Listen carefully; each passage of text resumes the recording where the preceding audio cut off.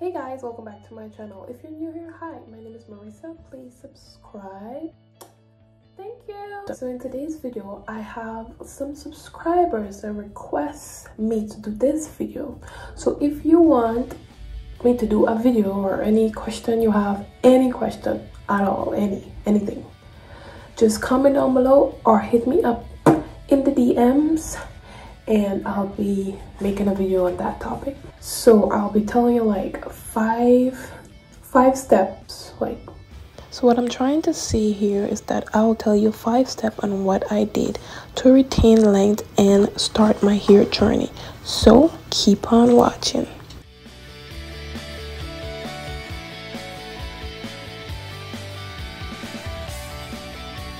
So the first thing is, oh my gosh, let me tell you what I did. I went out and buy all the products, like everything I think I'm gonna need, because let me be honest, when I was watching like a lot of like relax hair videos and so on, how to do this, how to do that, I was buying products, like if you see how many products, like so much. But anyways, that's not the point. Just go and buy all your products, your deep conditioner, your leave-in conditioner, your hair lotion, your oil for your scalp, and your sealing oil for the length of your hair.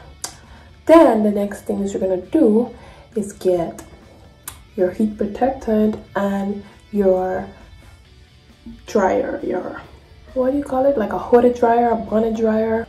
Get all of that first before you're gonna start it. Like make sure you get all of these conditioners, get all of that out of the way. And once you get that, that's the first step. So I went out and got all of that first before I start anything, because I don't want to say, oh, I'm going to start and then I have to wait to save money to buy the hair dryer thingy, and then after, you know, products and what's not. Then the next thing is you want to trim your hair, not trim, cut your hair because it's gonna get a lot of damage. Trust me. Like I think I cut off like a good, like, I don't even know, like just saying, my hair was like up to here, right?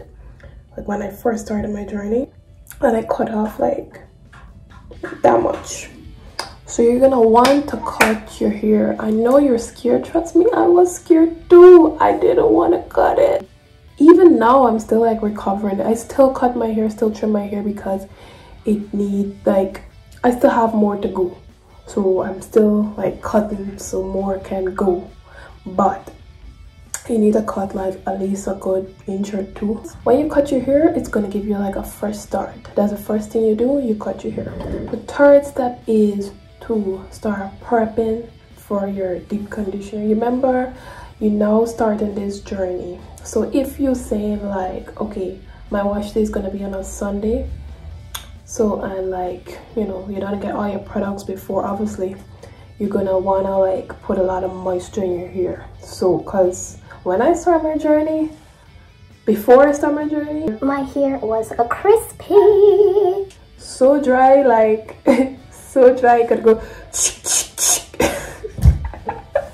so get that out the way, like, you know, moisturize it and seal it.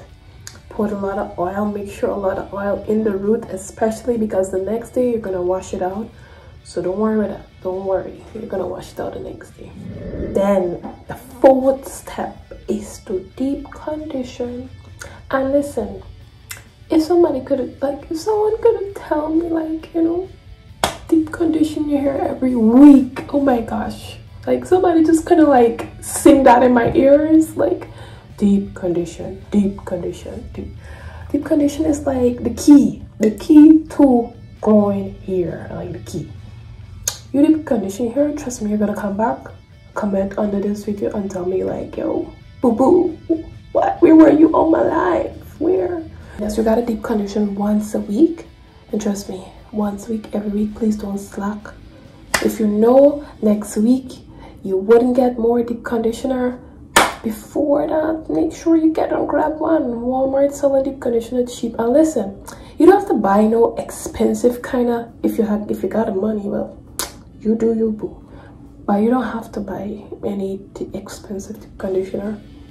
They need to deep conditioner to me works. Once you deep conditioning, that's it. But Shea Moisture is good, so try that out. And if you want to know how to deep condition, I have like a video right here. You can just click it and I will show you like how to deep condition. But I'm gonna tell you quickly, like, you know, you take your deep conditioner, part your hair in 4 sections, slap it on, make sure you get the ends. Listen, the ends are so important. People think like the roots is like it, but no, boo boo, no, boo boo.